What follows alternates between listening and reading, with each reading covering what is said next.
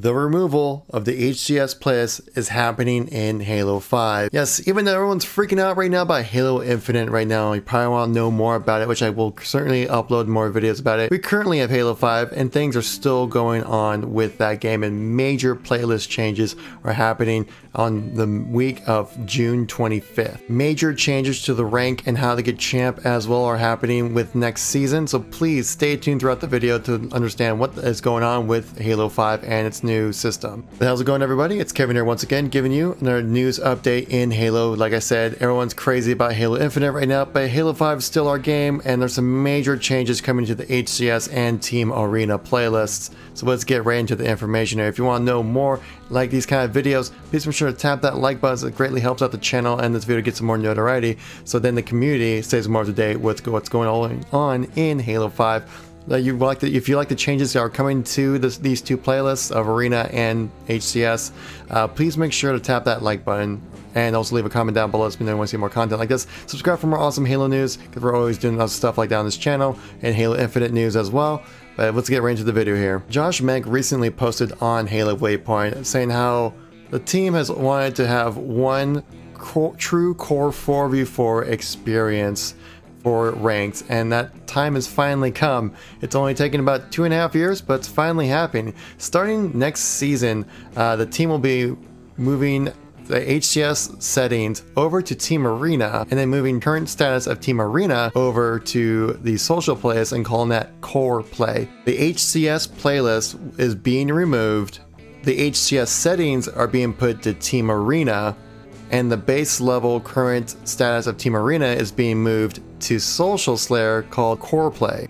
Think of Core Play as a more expanded version of the Quick Play playlist. They are currently still finalizing the exact maps and modes that will be going into the game mode, and will be currently a rotational playlist, but they'll see how well the Core Play playlist does, and if it does really well, then it can be moved to a permanent social playlist. The reason why the team is doing this is because there's clearly a crossover between Team Arena players and HCS players, where they're both very competitive arenas, and that they need to consolidate the player base. Well, just because, you know, it's a 2.5-year-old game, not as many people are playing it. To provide people with accurate matchmaking, they need to consolidate the playlist.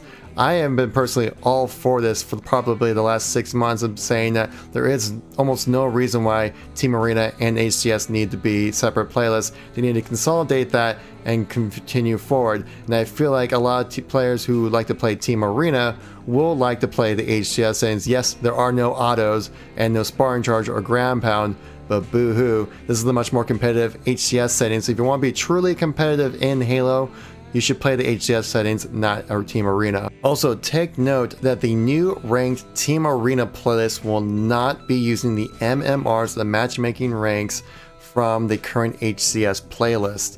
It will be using the MMRs from the original Team Arena playlist, because Team Arena has been around for much longer than the HCS playlist, and most players will find that they will have significantly higher ranks in the Team Arena playlist compared to the HCS one. And a very important thing to state about the ranks that will happen for next season, that all Onyx level players will be starting out at Diamond 3. Josh Menke states that with True Skill 2 being stricter, and with the changing population dynamics of the ranked playlist, we are going to shift where we let players start the next season. The highest ranked players can start out next season will be Diamond 3. Onyx and Champ players will then work their way up from there. In addition, the minimum rank for being Champ will be the minimum Onyx rank of 1500. Josh Menke states that this will allow us to align with our definition of Champ players being the top 200 Onyx players, while also requiring players to put in some games to prove they deserve the ranks that they expect to get. Now me, I'm not much of a champion type player. I'm more of a diamond tier player, so this maybe gives me more of a chance to get Onyx. I don't know, but this is basically, if you're like the best of the best, your highest CSR you can start out with for the season is Diamond 3. You have to rank your way up from there. Fun note on the side here, Josh Menke also posts the top 10 players in the HCS playlist and who have played at least 50 matches, and you'll see some familiar names in here like Stellar, Trippy, Saiyan, McWen, Penguins, like some very prominent Halo pro players. And so it's actually kind of fun to see those guys still playing the game, still being active in the matchmaking, and you know, maybe you get a chance to match up against those guys. I've matched up against McWen in free-for-all. He stomped me. And as always, Josh Menke does post the most popular playlists in Halo 5. We'll start from the bottom, work our way to the top. So surprisingly, the least popular playlist in Halo 5 is Halo 1 Anniversary. To me, not that surprising. Putting again everyone the most overpowered, single-hand cannon in the game, basically with the CE Magnum, with Sprint and all the other Spartan abilities, but on CE maps, it just doesn't work. That's why people are not playing it. Then you have Elimination, Free-for-all, Warzone Assault, Mythic Warzone Assault, Firefight, Team Doubles. Then you have, this is probably what you get to see here, Team Arena and HCS. Now, there's no stats behind this, but you're essentially doubling the player base for both types of players, really. If you judge it by this way, if each place has an even share, which I'm assuming with HCS and Team Arena, you probably have a bit of an even divide right there. They've always been rather close in population. And then you have SWAT, Infection, Legendary Warzone Firefight, Big Team Battle, Shoddy Snipers coming back, man. People love their Shoddy Snipes. Quick Play, Action Sack, Heroic, Warzone Firefight, and then the usual top 3 of Warzone, Slayer, Super Fiesta.